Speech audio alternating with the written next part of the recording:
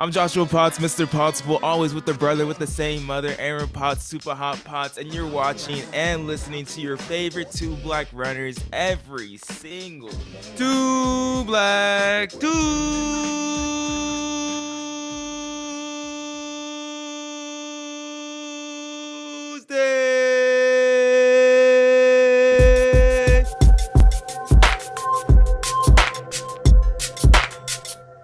What's good, everybody? Man, track is back, baby. It's been popping in these streets. It's been popping. It really has. It really has, and we really hyped for track going down, but the roads as well, as we got a good episode coming up with a dude that just broke a record on the roads, a national record, Rory Linkletter. We really got a star-studded, just a great episode coming up for you on the Two Black Runners podcast. But before we get to that, Aaron, bro, we busy. We got a lot going on. We got to let the people know what we got going on. So we got a little bit for the real ones on here, a little bit around the track, and an interview with Rory Linkletter coming up in a second. But first, in the month of February, we want to let you guys know we have a great list, a lineup of episodes coming out for Black History Month. We are two black runners, so we know we got to do it for the culture. You know, we know what I mean. We have a list of episodes for black tastemakers in the running industry coming out in the month of February. Aaron, why do we want to do this so bad? So always, for sure, we want people to be able to see themselves within the sport, within the running industry, because there's so many opportunities. There's so many opportunities.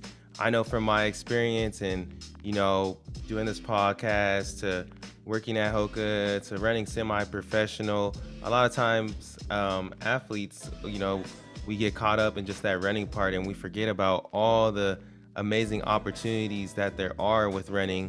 And a lot of the time in the black community in particular, in the industry, you don't see a lot of us. And, you know, that's why we kind of started this Two Black Runners podcast. Yeah. That was one of our big things. So to be able to bring on some people that aren't just athletes, you know, people that just do all these amazing things behind the scenes. And it's like we talk about, you'll see in February, once we really got into this media space, this running industry space, we started seeing like, wow, there really is like all of these amazing, beautiful black people doing all these amazing things behind the scenes and at the forefront that just don't always get this notice. So I really believe that this is gonna inspire some more people and show them that they can do it too. They can be a part of running and make their passion, whether that's track and field or that's roads or just running to your friends, you can make that into something impactful and into a career. So that's really why, you know, what was put on my heart to really like highlight that this year. Oh shoot, man, y'all need to come out for these list of episodes in February. Yes, sir, Aaron breaking it down for y'all. And like we two black runners, we for the culture, by the culture, running report, produce podcast, you feel me? And like, man, we trying to keep the conversation going. We talked about all the way back in 2020 when we were all like, keep the conversation going with Ahmaud Arbery and everything that came after that. We keeping the conversation going no matter what, and that ain't never going to stop. And the conversation continues in February as well, the weekend of the 20th, and throughout that other week too at the Run USA Running Industry Conference. Two black runners gonna be there. Can you believe that? Can you believe that? We gonna be at the Run USA Running Industry Conference on the main stage in front of a whole bunch of people interviewing Marco Chizzetto. We already had a great interview with Marco, one of our best, bro. This dude just speaks facts all the time. But I have an interview with him there, this WMPT marathon world record holder, runs about like a 2:33. It's crazy, has an insane story. Gonna talk to them. Me and Aaron, we're both psyched for that, bro. We going to Disney World, Aaron. It's about to be tight. Yeah, it's crazy to think we're about to be in front of an audience of over 100 people, with a world record holder, with that too. And he has such an inspirational message that is gonna make change in the sport. So like, just feel super grateful and blessed to just have that opportunity. Most definitely, bro. And if you guys are liking everything that we're putting out, bro, please rate the podcast, review the podcast, share it with somebody, but especially rating and reviewing. It helps so much. It goes a long way. It boosts our podcast up into the categories and everything, and people just going out, like, share it on your story. Something really small can do a long way for the podcast, and we want to bring this to the next level. And we got bigger things even coming. Yeah. Just let you know, we withholding some stuff. We got more stuff coming on the way, and we excited. So rate, review the podcast. Let's take this to the next level. But before we get to this Rory Linkletter interview coming up, which is going to be fire, and we've had some heated discussion in that, we got to go around the track, Aaron. We got to go around the track because it's been wild. It's been wild, bro. First wild news that came out this past week really was Sha'Carri Richardson. There was 2 wild news stories about Sha'Carri Richardson, but let's start here. Her sub 11 seconds produced by Virgil Abloh just came out on Sundance. It's available now. Sundance, they didn't have their festival like they usually do, but you can purchase the movie. It's $50 and you get like 50 or like 100 other short films with it. But I would recommend read Matt Windsor's article on women's running. He does a great job describing the movie, I would say. But Sha'Carri Richardson, her documentary comes out with sub 11 seconds, produced by Virgil Abloh, out now with Sundance. Aaron, we saw the trailer. What did you think about it? This is a crazy thing that just happened, bro. Yeah, to me, the first thing that stood out was that it was produced by Virgil Abloh. Like, Virgil Abloh is culture. Like, that guy pushes the needle, moves it forward. Rest in peace to Virgil Abloh. And the fact that, you know, she was in the Kanye West commercial, we thought that was huge. This is even bigger. Something produced art. Like, Virgil Abloh was an artistic genius, and he left his imprint, you know, on the world. We all know how impactful he was. Off-White, y'all know what that is. Louis Vuitton. He was the head designer. There's so many things. Dark Twisted Fan, he designed that cover art. Yeah. But you know what also he did? He did a 1-hour film with Sha'Carri Richardson. That's what you're gonna remember. That's a part of his legacy. So the fact that she's associated with that could tell you, you know, we're not gonna forget. The hype ain't dying on Sha'Carri Richardson. Remember we were just talking about that? The hype is not going. The hype is not going anywhere, bro. It's not going anywhere. So I'm super excited for her, and just like, you know, other news that came out about her is just like, bro, it's unpredictable. I can't predict what she's gonna do. No one can control her. But I think we're seeing like a different type of athlete that we've never seen before. She is definitely one of one. There's no other one like Sha'Carri. And most definitely, like how you said with this new documentary or short film, wherever you want to call it, sub 11 seconds, like it's a art. That's how it basically describes it, and that's what Matt Wisner described in his article when he describes, like, the director went on to say in like a discussion after the film, saying that we wanted to make something that is a time capsule and is a portrait of her at the specific moment. So it really concentrates on her time at the Olympic trials and her running that great time and everything, and just really not focusing on like getting suspended from the Olympics, not being able to go and all that ban and stuff. Is really just focusing on that moment, being there and hearing more of her story. And it's crazy. I can't wait to watch it. I don't know if I'm gonna buy it or I'm gonna watch it some way. I'm gonna get my hands on that, because you gotta support Sha'Carri. You gotta support what she's doing, because she's changing the landscape of track and field. And be able to be associated with Virgil, Kanye, she's doing something right that people want to get talked about. But then also Sha'Carri Richardson was rumored to be on Big Brother. That was the other crazy news that came out. TMZ came out and reported that this is actually not the case. Sha'Carri's rep came out and said that they were contacted months ago about being on Big Brother, and they declined. All coverage on her participating in Big Brother is false and simply just rumors. So she ain't gonna be in Big Brother. Low-key unfortunate once I heard that news. I was like, dang, she really gonna do this and gonna try and make the world championships? That would have been kind of beast. You gotta admit, that would have been kind of beast if she would have done it. But like, yeah, she ain't gonna be on Big Brother, which I think is for the best. Yeah, I'm happy she's not gonna be on it, but I would have watched if she was on it. Like, she was about to be on there with Tiffany Pollard, and like, for the older people watch Tiffany Pollard, y'all don't know I Love New York, Flavor of Love. Y'all know, y'all seen clips of her spitting on that girl. She's a legend. Go look her up. She's a reality star legend. If Sha'Carri Richardson and Tiffany Pollard were on Big Brother together, that would have been hilarious. They definitely would have teamed up. So like, Hey, we need to talk to Matt Wisner about that. Big Brother fans, shout out to him too. But yeah, I'm happy that she's not doing it. I'm happy that she's just focusing on running, because I really just want to see her prove everyone wrong. And like Neo was gonna be on that. I was like, Lamar Odom. I'm like, dang, bro, Sha'Carri really? She in that field now. That's Isn't that wild? She's in that field with Neo and Lamar Odom. Like, that's pretty wild. That's pretty wild, man.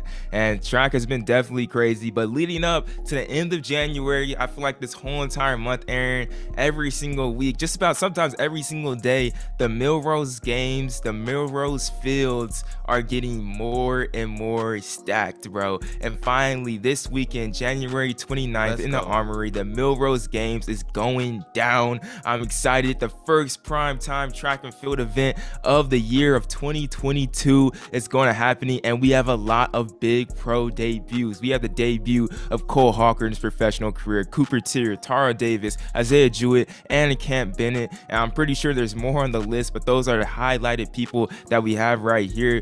Who are you most excited about? What is the most anticipated primetime professional debut in track and field at the Millrose Games, Aaron? Bro, it's none other than the guy that had, the best brand announcement. Isaiah Jewett, the one and only 800 guy, you know what I'm saying? And yeah, the 800 is an event right now that's kind of like, is it up in the air? Is Donovan the best? The world champ didn't even make it to the Olympics. You know what I mean? It's kind of, it's in question. Like, who is gonna take reins? I feel like that, to be honest. No offense, and I feel like someone like Isaiah Jewett, ran 143.8 last year after winning NCAAs, getting faster every single round after such a long season, and we didn't get to see him do his thing in the final because of that trip and disqualification. You know what I'm saying? So I want to see, is he going to take it from the gun? Is he just going to continue to win? Because we really haven't seen him. I mean, he lost. Clayton Murphy got him. But I'm just saying, like, he for a second, it kind of felt like he was that guy. He's going to be up against Bryce Hoppel again. Michael Ceruni's going to be in the race. Tonatiuh Lopez. So it's a competitive field. So I'm super excited to see what he's going to do. And Isaiah Harris is going to be in it too. So that'll be dope. No, that's going to be a stacked race, the men's 800. But also Tara Davis, bro. Tara Davis debuting with Champion, her first ever long jump competition. She's the new wave. She's the new wave, and she's a new generation for sure, like personified. I know we got a new generation, folks, of Cole Hawker and Cooper Tier. They part of that, and Isaiah Jewett. But what Tara Davis is doing with her just social media side and her first time debuting on that main stage, it's all. I feel like this is the birth of change immediately that she's going to be premiering as like this Champion sponsored athlete. She's doing it different. She definitely doing it different, and we got a different type of race with a different type of field in the men's 60, bro. It's a whole different type of, this is basically US championships, Aaron. This is the world championships. Like, I don't know, this is gonna be crazy. We got Trayvon Bromell, Christian Coleman, Marvin Bracey, Ronnie Baker, Noah Lyles, and Omar Cloud in this men's 60. Trayvon Bromell and Christian Coleman are the last two men's 60s world indoor champions that we've had. Then also, we can't forget Christian Coleman is the world record holder in the 60. Ronnie Baker is the number 3 fastest in the 60 as well. And like, are we just not going to talk about like Christian Coleman is going to be his first time prime time like race since all that stuff with DoorDash and not coming on time and everything? Like, dude, he's back. Christian Coleman's back. We hyped. Who you got winning this 60, bro? Who needs this win the most? And I want to say we can't forget about Mr. Black Air Force Energy himself, Marvin Bracey. That's going to be in this, and he had some big time wins last year. Let's not forget, he was someone that you wouldn't leave off the team. Like, he might be on it. 648 PR in the 60. And Omer McLeod, he's angry about how everything panned out for him, not being able to race at the Olympics in the hurdles. So I'm hungry. I want to see what they gonna do as well. But if I had to pick who I got in this race, bro, honestly, that's a hard one. That's pretty hard, bro. I feel like Bromell usually comes out pretty good, but low key, I can see Bracey taking this. Because I really don't. Lyles is not a 60-meter guy. It's more of a Bracey, Bromell, and Coleman thing. And Baker too. Honestly, bro, that's my pick. Baker's your pick. I gotta go.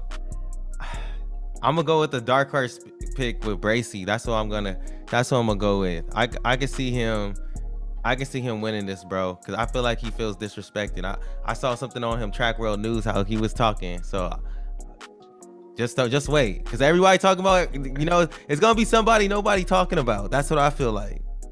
Yeah, I don't know if it's going to be Christian Coleman or Romel. I just feel like it's too early in the season, but I feel like Ronnie Baker and definitely Marvin Bracy, like they come ready for this. They come ready for this, like for a 60. And it's going to be exciting, but like, yeah, this is definitely going to be a crazy matchup. And it's going to be World Indoors. This may just, if all these people do World Indoors, this is going to be like the final. This is going to be US Championship final. So it's going to be crazy as well. And as we get here for our last thing, coming in the Millrose, bro, what race are you most intrigued about? Because we just talked about Millrose for a good minute, but we didn't talk about all the events, Aaron. What race are you most intrigued about going on at the Millrose Games January 29th, bro?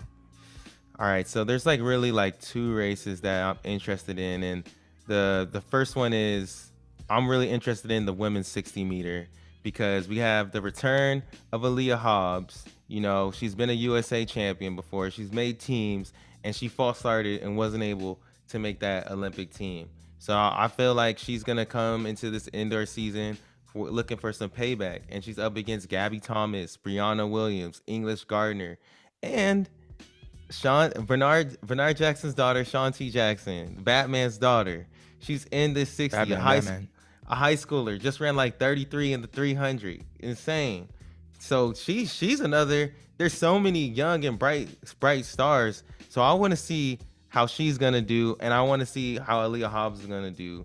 The other race I'm gonna give you two. The other race I'm very interested in is the women's Wanamaker mile. I want to see Josette Norris. That's why I'm gonna just put it like that. Like, yeah, we got Oh, Rebecca. Eleanor Pereira, Rebecca Mayer. We got Corey McGee. Right now, since Shelby has left, and I'm not trying to make this all about Shelby, but honestly though, like I feel like that 1500 is kind of up for grabs. Heather McLean is in the race as well. I feel like it's kind of up for grabs. Like for sure, Ellie is leading the way, but like I feel like Rebecca Mayer can start to sneak her way up into that top four-ish type of place too. Josette Norris, we seen what she did last year. She was balling. Nikki Hiltz, she's always in it. Jessica Hull is in this race too. Let's not forget. Coco is in this race. So we got some Union Athletics people here too. So this is gonna be a competitive field. And honestly, I don't know. It could be Coco, it could be Jessica, it could be Josette, it could be Ellie, it could be Corey. It's really wide open in this race. So, and bro, remember a couple years ago, like Eleanor Pereira ran like 416 indoors or something. So like, what they're gonna do? What they're gonna put on a show? I think that's gonna be a very interesting race. No, yes, without a doubt. The American record is probably definitely on watch there as well. But I think most definitely the hottest race for me has to be the men's 800, bro. Like you were saying earlier, like the men's 800 in the US is low key wide open. And just the 800 overall is always an exciting event. But the fact that we have Donovan Brazier there, but he's running the 400, he's not running the 8. So we get to see everybody else besides Donovan Brazier who's really eyeing for a spot in this men's 100 with Isaiah Jewett, Isaiah Harris, Clayton Murphy, and everybody in between. Like it's gonna be super interesting. Then you have someone like Michael Cerrone in there as well, Tontanui Lopez, who's a very great competitor, and then Charlie Hunter, and then someone like who's a low-key sleeper in the US ranks as well, and Cameron Jones and Robert Downs. So there's so many different people at play here in the men's 800 that's gonna make for a very, very interesting race. Now I'm excited to see. And then the men's Wanamaker mile is always the highlight of the meet, and then you have two really big showdowns and storylines going in with Nick Willis trying to get that sub 4 down for that 20-year streak of breaking sub 4, and then we have Josh Kerr versus Oliver Hoare. I think that's going to be the 1-2 punch that we're looking to. They're both in the Olympic final last year, both crazy in the men's 15. So Nick Willis, Josh Kerr, and Oliver Hoare are the three people that I'm really going to be looking out for in the men's Wanamaker. But that men's 8, bro, I think that's maybe the most exciting race of the day. How do you feel about, isn't Hobbs Kessler in that Wanamaker too? How do you feel about that? I think hey, that's gonna be his first one ever. You think he's gonna take that? That's what you're saying? No, I'm not saying he's gonna take it. I think that's another debut. It's interesting. Yeah, that's an interesting. I mean, he did run in a pro kit for the trials and everything, but this is like his real, like, all right, I'm, starting a pro season from the beginning to the end, kind of. So, I'm I'm interested to see like how he fares in that field as well. Because I feel like people aren't gonna think of him. It's like when Drew Hunter came out of high school. People forgot that like, oh yeah, this guy should be in college right now, but he's just so Yeah. beast. Yeah. It's gonna be exciting, man. It's gonna be really, really exciting. But another person that we got on that's beast is the person we got coming up talking to next, bro. Rory Linkletter My coming on the guy. podcast after that Houston half marathon Canadian national record is joining us next on Two Black Runners. Stick around, bruh. Hey, Rory Linkletter, what's up? No, but this man that we have on on the podcast right now is putting on for Canada, a BYU legend as well. Is training with Ryan Hall right now. Just ran a 101.08 for a Canadian national record in the half marathon. Rory Linkletter joining us on the podcast right now. Rory, how's it going, man? I mean, I'm on cloud nine still, so things are going really well. Just back in Flagstaff, trying to recover from yesterday's big effort, and yeah, feeling really good and really glad to be here and talk some running with you guys. So you were in Houston for that half after doing so well at your race, breaking the Canadian record. What did you go eat? Did you get some good Houston barbecue? What was the after party like? I was on like the first flight out, so I got I was, you break a record or something like that, you got some crazy like post race energy, and like it seems like time just like gets away from you. So like by the time I like settled in, and it was pretty much time to head to the airport. I had one of the first flights out, so I got a little breakfast burrito action quickly, and then I grabbed a little Mexican food to go. So courtesy of Ryan Hall, he bought me some enchiladas to take on the bus on the way to the airport. Worst bus food ever, by the way. Don't eat enchiladas on a bus. It's not very nice to anyone around you. It's a smelly food. Yeah, but that's great to hear. Always a breakfast burrito is a great thing, or enchiladas after a race is great. But in 2020, you went out there, you ran the second fastest time in Canadian history on the Houston half marathon course. So going into 2021, was that in mind, breaking that national record? Is that something that you're setting your mind to? Oh, for sure. But as soon as I ran my debut half in 2020 in the second fastest time, I was like, I can get that record. That record's mine if I can get another good day like I had in 2020. Just, good weather, good course, good competition. Those are the things you need to set a record.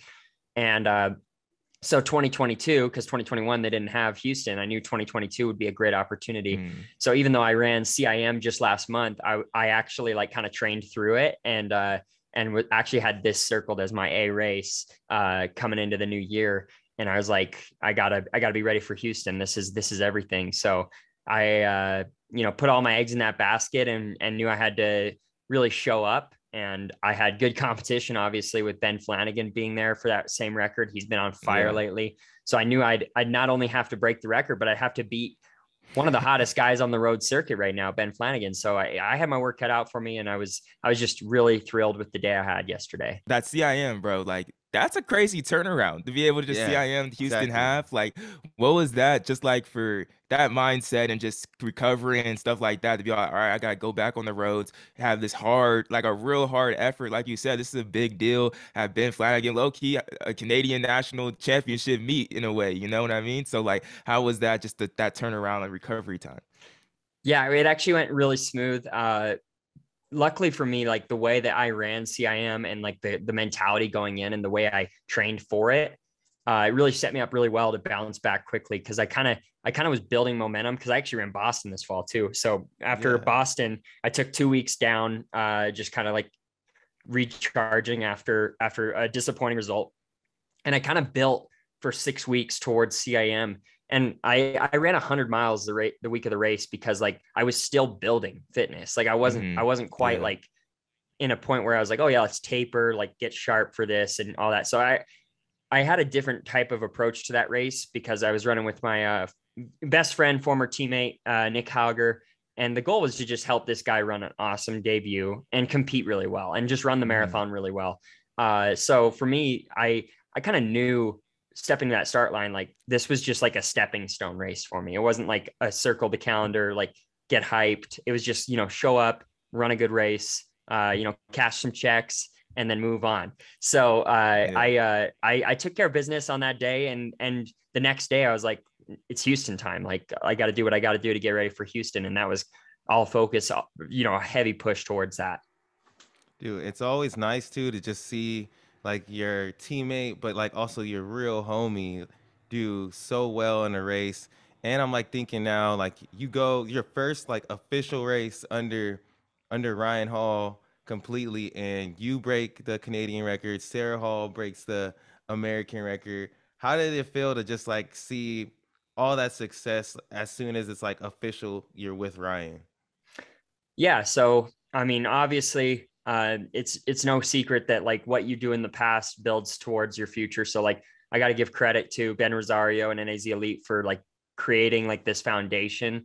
But I also want to give a lot of credit to Ryan, because even in such a short amount of time, he's really reframed my mindset on what it means to be fast, what it means to be good. This guy was one of the best to ever do it in American distance running history, and his mindset is, it's a baller mindset. Like this guy lives for success and Hmm. breeds positivity, and just he really like ignited this fire under me and confidence in me by like just giving me really hard workouts, telling me I could do them, me completing them, and then him telling me, you're ready, you've got this, you can do it, we're ready for this. And Sarah's been balling for a really long time. Like this was no surprise to see her do that. She kind of kept it close to the vest, and I don't think like people knew she was going for that record.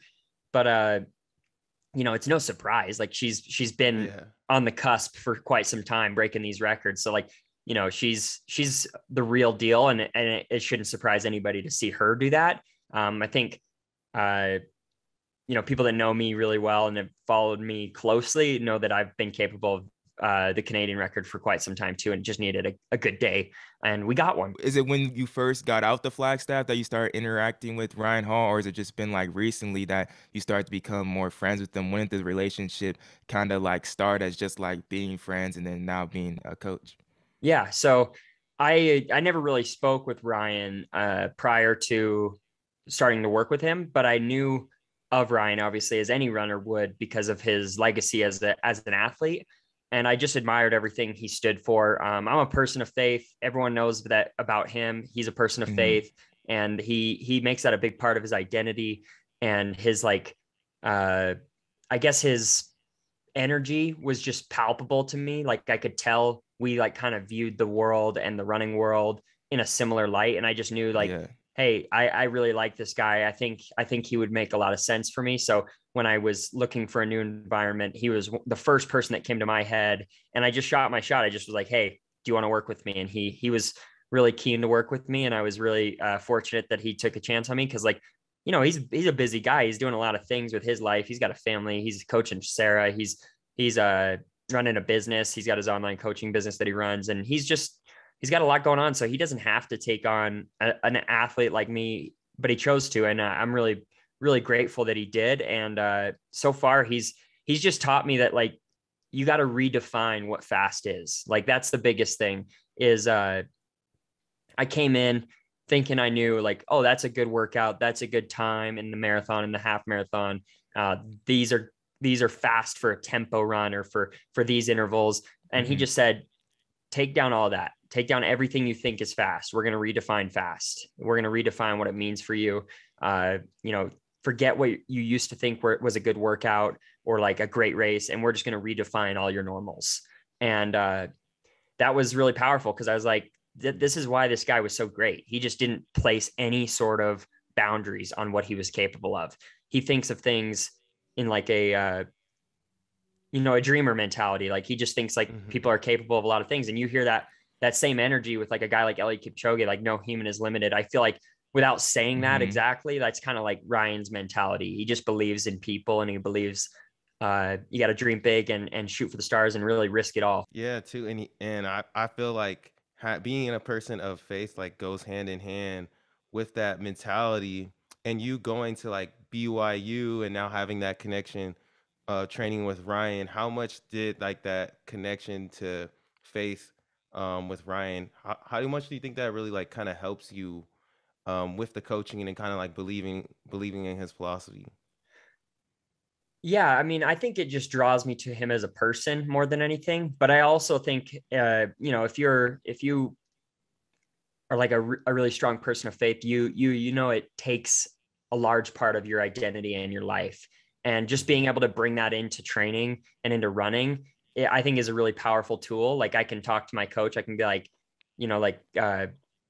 we can like just say like, hey, praying for you, like we can talk Hmm. out that language together, and it kind of just builds this culture of knowing that there's like a higher power involved. And I just think that just being able to bring that in to performance just gives you a lot of power to it, because there was a lot of uncertainty going into this attempt. Like I had a lot of confidence in my ability, but there's obviously always adversity and the chance that things don't go your way. And I had some hiccups going into the race that kind of, you know, created some anxiety, and he would really calm my nerves and just told me to be like super grateful and thankful for the opportunity and just focus on that. And I did, and it worked. And I feel like it's one thing for like you to like try to remind yourself of like what God has made you to be capable for, but then for like your coach or like your teammate to remind you, it's all like, dang, like I'm also in a good setting. Like I believe in myself, God believes in me, then all my teammates also on the same thing. Right now too, like Canadians, they on top. They on top, definitely in the distance,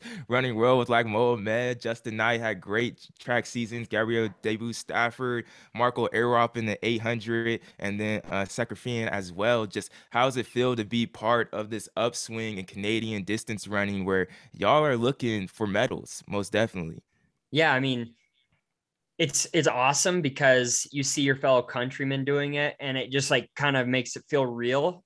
Sometimes when we see like a guy like Kipchoge run really well, we can't really like relate, because we don't know what it's like to be like growing up Kenyan, Yeah. that level of talent, that level of ability. But like I grew up, in my running career with like those guys around me and girls, like watching them grow.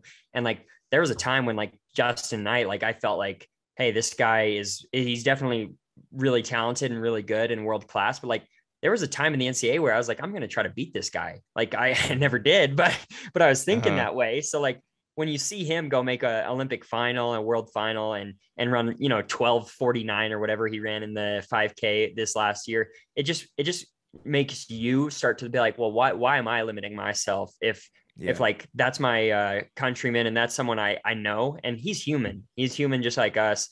And if he can run so well, why not me? Why can't I do something special? Why can't I make an Olympic team? Why can't I compete at the top at a world marathon major or an Olympic final or something like that? Yeah, it just kind of redefines what limits you put on yourself when you see people, and people that believe in you. Like Justin shot me a message yesterday and was like, congrats on the record. And it's like, I just feel like that means a lot to me to hear like someone that is at the top of our sport taking the time to like respect something I did. He's a stud. So like him just taking the time to reach out to me just means a lot to me.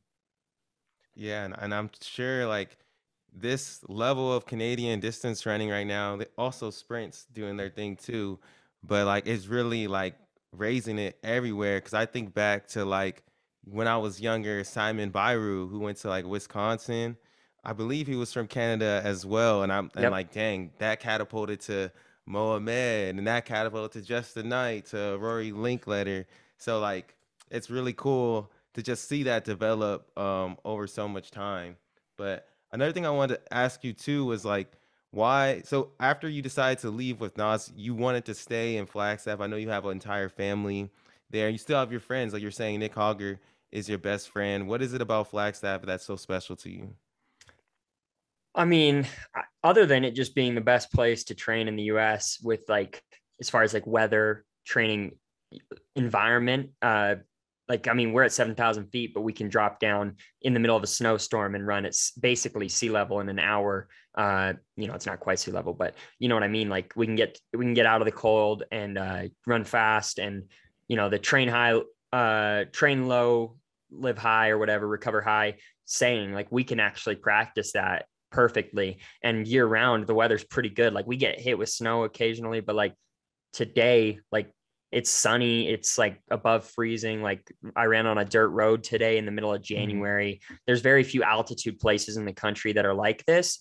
and I've just fallen in love with it as a running town, and I've grown to have quite a community here with like fellow runners and just friends, and I just like it here, and my wife likes it here too, and she's not even a runner.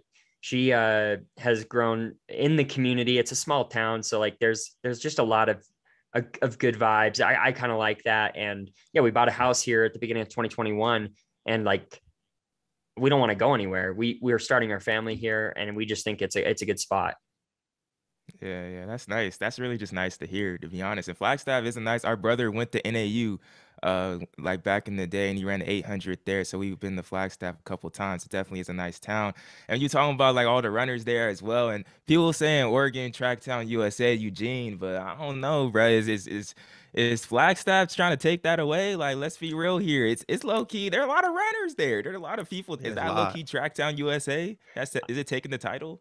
I mean, we don't have to take the title of Tracktown because we don't have like we're not hosting these world class events. We'll let Eugene have that, but this is the running mecca. I would say like Ooh. just it's the mecca of running. It's we got Dark Sky, we got NAZ Elite, we got Sarah Hall, we got just a ton of people coming from out of town to come train here year round, all across the world. The Ingebrigtsens coming here. I see those guys running around the streets. Like this is the spot.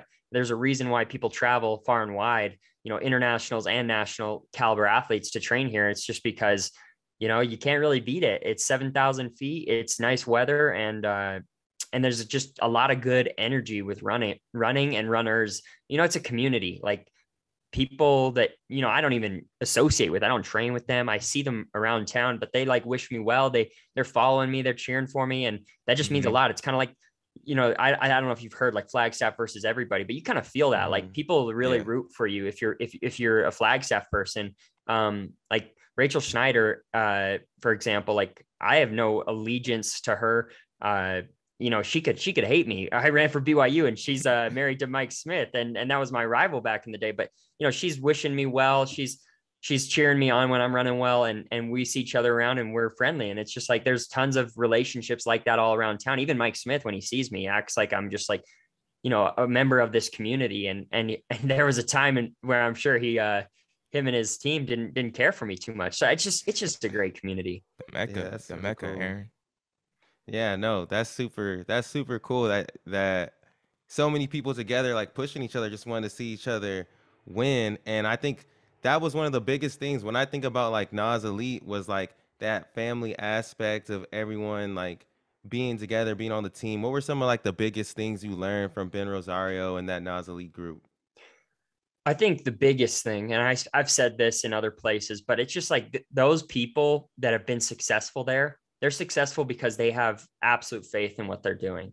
Um, Kellen Taylor, Alafine, Steph Bruce, Scott Smith, Fable with his time with NAZ Elite, like those guys just believed in what we were doing as a team. And the faith component of your training is so big. You got to believe in what you're doing. So when you step to that line, you just know you're ready. And that is like half the battle, is just like stepping to the line and just believing that you're ready to compete. And they do a great job of that and cultivating that. The culture of that team is one of like just absolute faith. And I think Ben Rosario is a true professional. He takes every aspect of the sport seriously. He doesn't cut any corners. He does everything he can to service his athletes and believe in them and build them up. And it's just paid off to creating an environment where like, they've had pieces of success that rival any group in the United States. I mean, we sent someone to the Olympics in 2021, Alafine Tuliamuk. So, I will forever be a huge fan of what NAZ Elite does, and those teammates that I was on the team with, like I'll be rooting for them throughout their whole careers, and I'll consider them friends. I actually ran with them this morning. They're great people. But now being with Ryan Hall's group, you don't have like a sponsor anymore. But I see the CLA hat on hat on right now. Isn't Yep. CLA? They're based in Toronto. Is that where? Is it? Montreal. They're French Oh, Canadian. Montreal. Yeah, Oh, yeah, okay, yeah. okay, yeah, yeah, But they're yeah. Canadian. Yeah. Is that what are you looking for like in your next sponsor coming up, or maybe Ryan Hall gonna get this group coming soon? Like, That's are what we you were even thinking thinking. about that in this morning right now? Yeah, I mean, like, I think Ryan's very willing to take on athletes from talking to him. I think it's just hard because he has nothing to offer you if other than like his coaching and his belief. Like it's hard to really convince like top level athletes to like leave the sponsorship dollars or like, you know, bet on themselves and hope that it works out. And I think he'd be willing to coach plenty of other people. I'm not the only person he coached. He also coaches a guy named Caleb Webb that just ran pretty well from Big Bear. Yeah. He's training up here with me. And he's willing to help anybody. I honestly believe that. And it's just a matter of like, look, this is a business as well. And you have to either like just be super, super good to get a deal outside of a group these days, or just get lucky.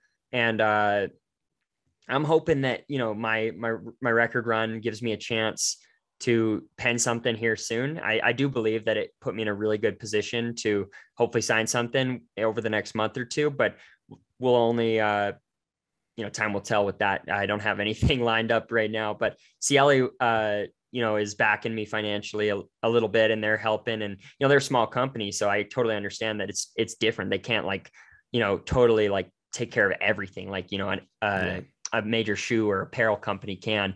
But I do think, you know, I've got a great agent. I've got a great coach. I've got a great situation. And I think if the right company sees like, you know, I'm pretty young still. I'm 25 years old. I feel like I've got a lot of time left in this sport. If someone sees, you know, Sunday's run and thinks that I got the potential to be a world-class marathoner, which is what I think is the future outlook, then bet on me. And I'm going to keep betting on myself until someone else jumps in.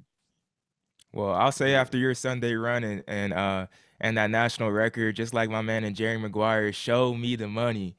Show me the money. Hey, show Rory Linkletter the money. Come on, man. Let's get this man a deal.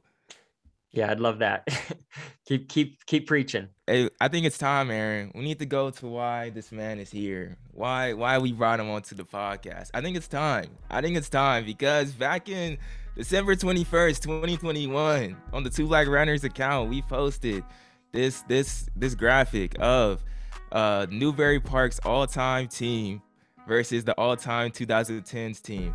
Now there's some controversy in the comments. Some people were mad. They were disgusted about this take. And Rory Linkletter commented, "This is insulting to insinuate the Newbury Park boys could touch these guys. It may be a clean sweep."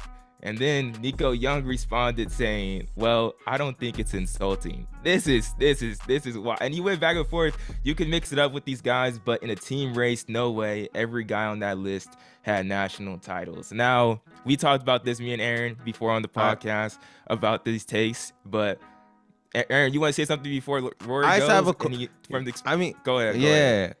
My quick question to you, Joshua, is it insulting to say that it may be a clean sweep by the 2010s teams against Newbury Park? Is that insulting to say? That's insulting. Let me go down the list. Insulting? We got Nico Young, Colin Salmon, Leo Young, Lex Young, and Aaron Salmon versus Lucas Versbickus, Edward Cheserek, Futsum Zilasasi, Drew Hunter, and Casey Klinger. They are not sweeping this Newbury Park team. I'm saying sweeping Rory, as like 1, 2, 3. 1, 2, 3. 1, 2, 3 versus He said clean sweep. He said 1, 2, 3, 4, 5. Aaron, don't change the subject. He said clean sweep. Okay. Well, let's let Rory speak. Let him say his piece. Explain yourself. All right. Okay. First of all, knee-jerk reaction to the post. After further thinking, I do think it would be a decent race, but I still stand by my take that like this isn't like coming down to the fifth man. This is like a few of these guys can compete. For sure. They've proven it. They've run fast. They've won, state titles. But like, it's really hard to judge this. Like Nico has the chops, like nationally, right? Nico. Yeah. That's why I step back and say, wait, okay, Nico could probably run with these guys. But like, I was around in high school when I watched like Cheserek, Futsum, Lucas Versbickus, and then Casey Klinger was like a multiple time and NXN champ. Like, these guys that you're mentioning, like they were dominant for years in high school, not just a season, years of dominance. And it was over an entire country. I know these guys ran a fast time on a course. That doesn't mean anything to me in cross country. It really doesn't. Like they didn't run Foot Locker. So to me, like Exactly. Like, how can you even stack them up? Like, they won their state meet. Like, who cares? Like, that's state. Like, we need a national level competition. I don't care about the times. My whole beef, my whole comment is like, look, Chesrick was maybe like one of the rawest, best runners we've ever seen come through the high school ranks. Like, there's no way. I'm sorry. Nico was really good. And Nico, I think, is like the most accomplished out of these guys, of these Newberry Park guys. And you compare him to like what Chesrick was at the time. Like, Chesrick didn't crush these track times, but nobody was at this time. Like, we're talking cross country here. We're talking like throw them on the NXN or the Foot Locker Nationals course, let them duel it out. And I just don't think anyone's touching Chesrick for one. Verzbikis was that dude. He was that dude. Okay, so 2. That's 2. I got 1, 2 there. And we haven't even touched Footsum, Klinger, and who's the 5th guy? Is it Grant? Drew Hunter. Drew Hunter. Drew But Hunter. if you put Fisher on there, like, come on. Yeah, you could put either of those, like Drew Hunter, Grant Fisher, put whoever you want.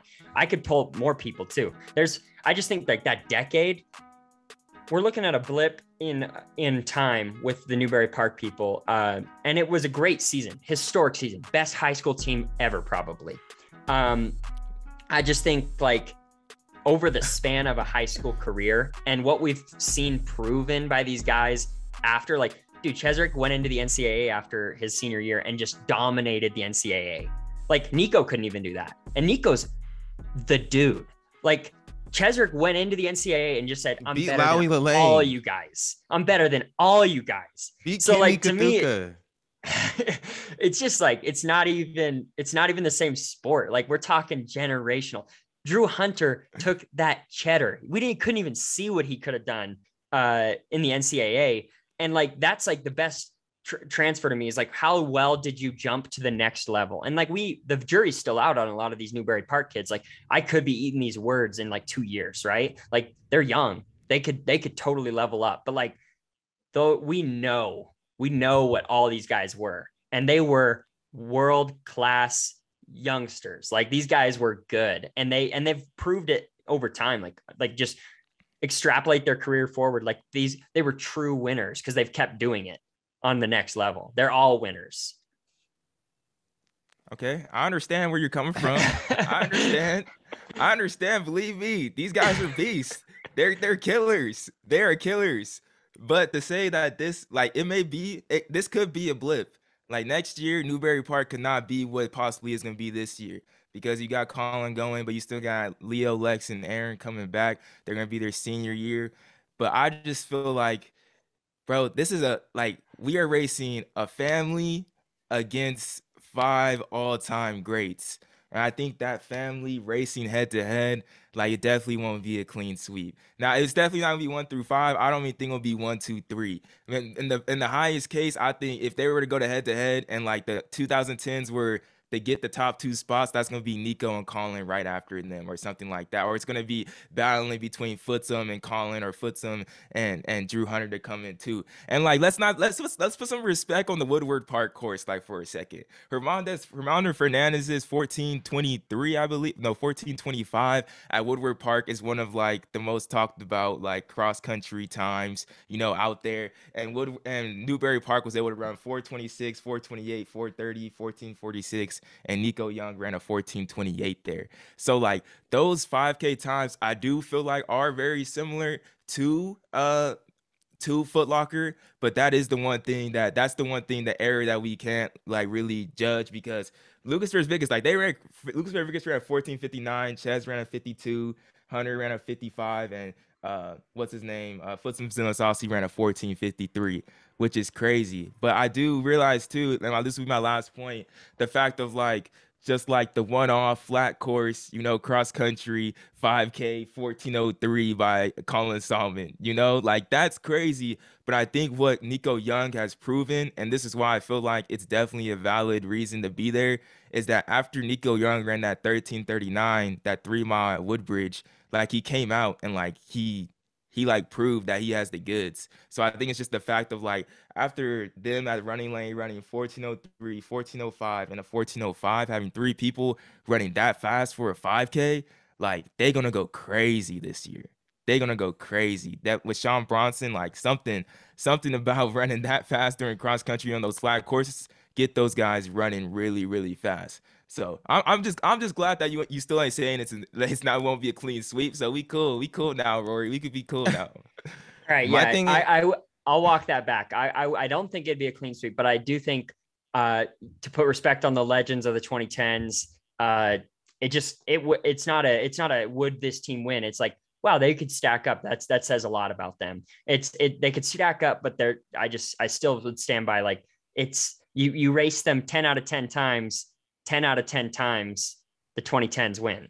That's what I would say. It could be close a couple times, but 10 out of I 10. think you run this simulation, the 2010s wins every time, because these are all of them individually were so dominant and so unheard of for their times. Like, especially if you just isolate Chesrick and Verzbikis. Those guys were doing things that nobody, like, Verzbikis broke 4 before it was cool. And like yes, That's facts. Chesrick That's like was facts. just destroying everybody. Nobody could touch him. Nobody could touch him. yeah. And Cheserek won Foot Locker twice. Verzbikis won Foot Locker twice. Footsum got second at Foot Locker twice. To once to Cheserek, once to Lucas, and he got like seventh when he was like a freshman. So yeah, I'm on your side, Rory. But I will say this: like, the thing is, the main reason, well, because the 2010s they're beast, but it's also like Nico did his thing, but his brothers and everything, they haven't completed their high school careers yet. So yeah, maybe next year, these guys, if But these guys they go ran the out and fastest run, times ever, though, Aaron. They ran I'm the just fastest saying, times ever. I'm just Three of saying, them if ran the faster they got times to do ever. more, they got to That's do more. crazy. Like, if their career was to end today, and we're running the simulation like we're saying, I'm still going with the 2010s. But let me see, give them some time. Let me see what Lex and Leo do. Maybe they're gonna run 828, 828, and come if they Hey, do something, you know what I mean? Because Lucas It's a also. different era. It's a different era too. It's really hard.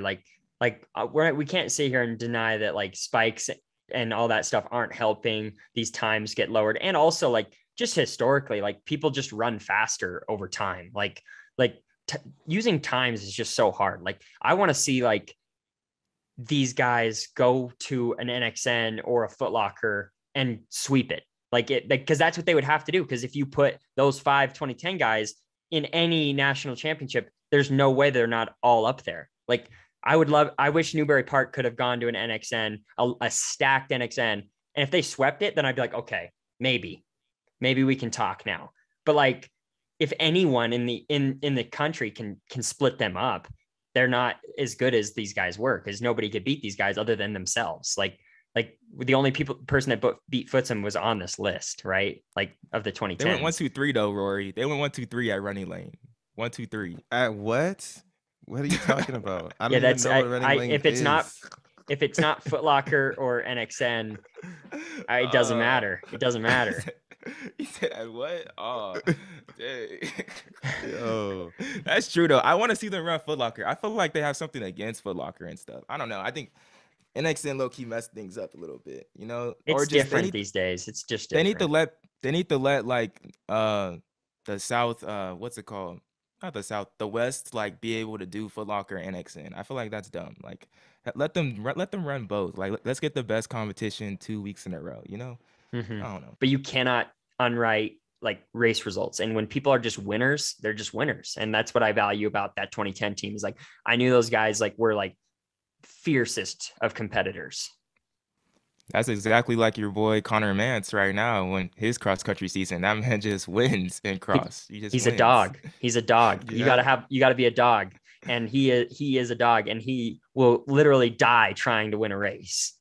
That dude was good in high school too. He just had a couple bad breaks. His senior year, he broke his leg like halfway through the season, and I think he would have been a Foot Locker champ that year had he been healthy. So, I mean, he was a stud. So and he's going to be great on the professional ranks.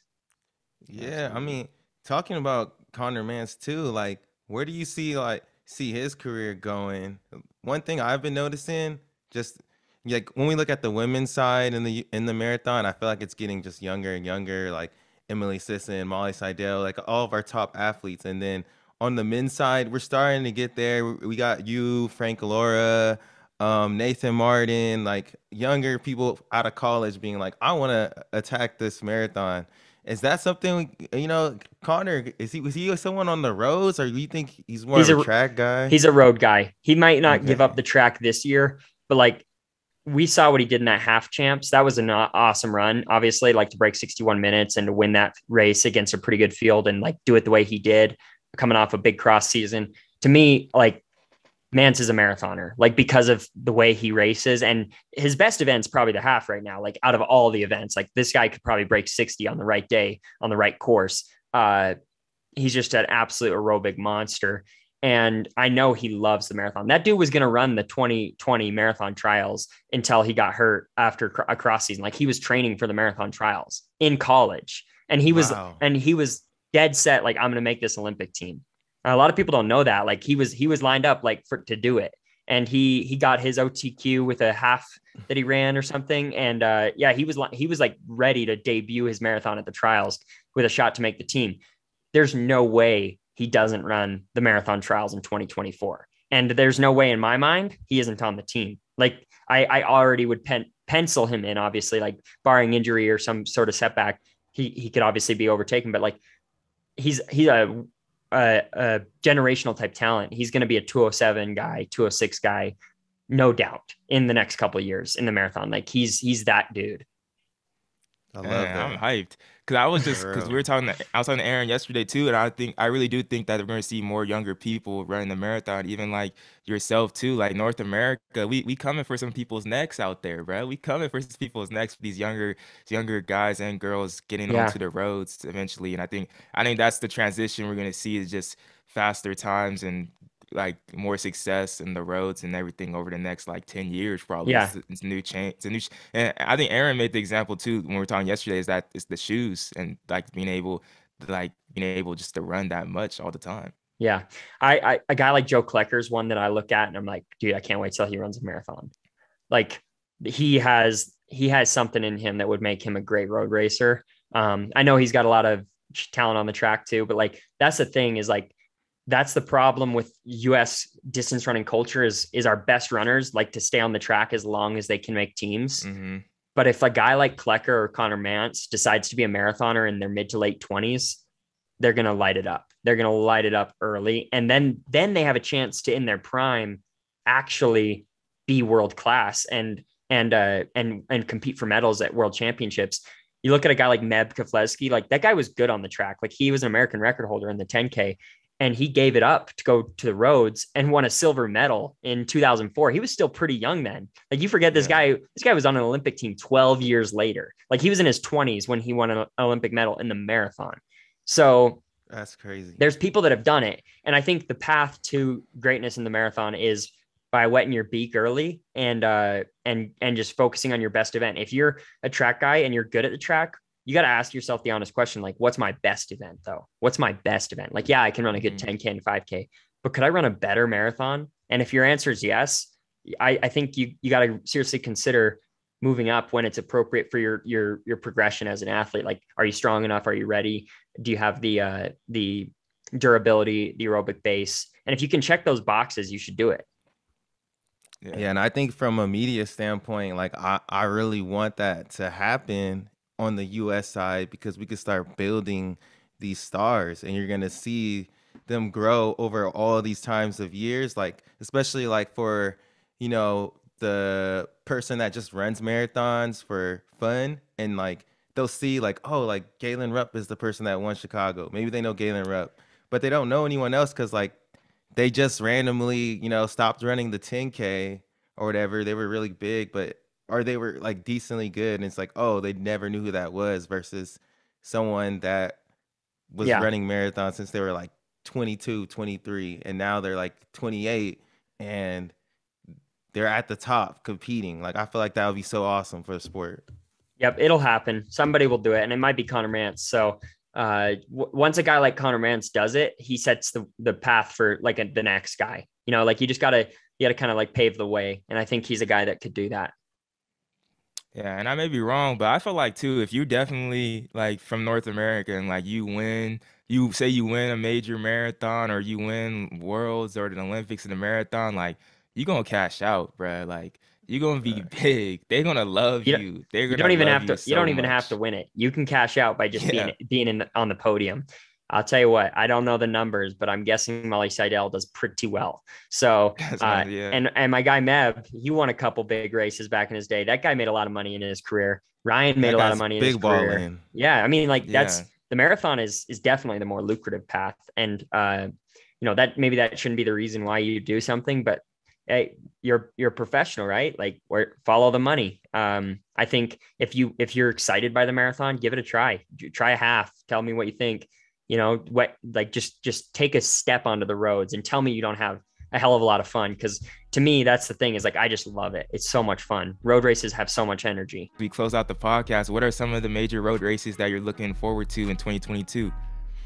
Yeah, I mean, I'm gonna keep running some shorter road races this spring. I'm not gonna run a marathon this spring. I'm gonna keep focusing on developing my 10K half marathon road stuff, kind of get a little bit more sharp, so that next time I run a marathon, going out in like 64 minutes through halfway doesn't seem crazy. That's kind of the goal, is like to be able to take a stab at the world standard, the Olympic standard, maybe sub 210, sub 209, maybe, I don't know. We'll see what the training leads us to. But, for me, that's going to be just winning races, competing well at races, going to more races like Houston, and keep stacking successful road races. And then in the fall, I'm looking to run something fast, hopefully something in one of the majors, fast course. I don't know. I don't want to play my cards professionally yet, but like I've got a fast major in the fall circled on my calendar, and I want to run fast there. So it's going to be a lot of half marathon, 10K road race type stuff for me until then. I'm going to step on the track again this spring too, just for fun and just to see if I can lower my PB, maybe get under 28 minutes. But yeah, I mean, I'm going to keep training that, because you can't get too far away from that speed if you want to be a great marathoner. Most definitely.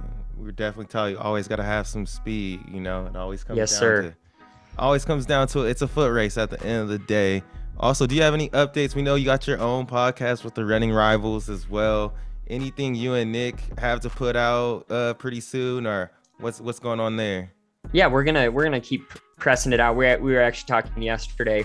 Probably do an episode this week talking about Houston or like just some of the stuff that's happening in the running world right now, kind of update our listeners on what's going on. And then we're trying to line up some good guests. We got some, hopefully some top women in the US distance running scene that we can bring on. Mm-hmm. We'll see who that is. I'm shooting my shot and seeing who will grab on and say yes. You never know. But yeah, we're going to keep doing it. We're loving it. We just do it for fun. I like talking running, we're just all running nerds, track nerds, whatever you want to call it. And we just love chatting this up. So really appreciate you guys giving me the opportunity to do that with you guys here. No, yeah, it's always fun, bro. I'm excited to do it in the future, to be honest. But we appreciate you, Rory, coming on, man. Really fun time talking to you. Definitely, we settled this beef on this high school cross country too. Got to talk a little bit about the future of the marathon. Really excited to what you're gonna do next, bro. Aaron, you got anything else to say before we get out of here? No, I appreciate you coming on. Everybody tapping in. Make sure you go check out the Running Rivals podcast as well. They're going to have some pretty big guests, I'm sure, especially from the roadside. So you don't want to miss out on that. I mean, they're in the Mecca of Flagstaff. So like, yeah, Mecca. They're going to get a bunch of amazing guests. So make sure y'all check out the Running Rivals podcast too. Thanks, Man, guys. Really, you, Rory. Yeah, I appreciate the shout out. Appreciate the time, and wishing you guys the best. Hopefully you guys keep crushing this year and do your thing.